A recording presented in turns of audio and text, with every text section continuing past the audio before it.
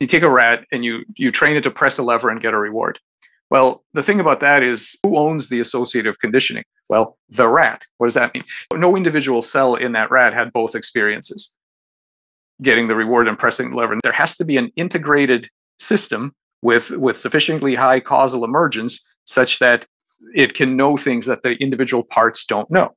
So the obvious thing is that you have to have sufficiently high integrated causality in order to do associative conditioning. Now that is an incredible thing. We found out that some networks, the more you train them, the more real they become as something that has properties that its parts don't have. The second thing we found out is the reverse is also true, which is that the higher your causal emergence, the better learner you are. And the third amazing thing is that if you force the networks to forget, which we're very interested in because there's lots of situations in medicine where you would like to make your somatic networks forget things, whatever gains in causal emergence you made when you were learning, you don't lose them. That means, I think, that there is an asymmetric ratchet pointing upwards in intelligence.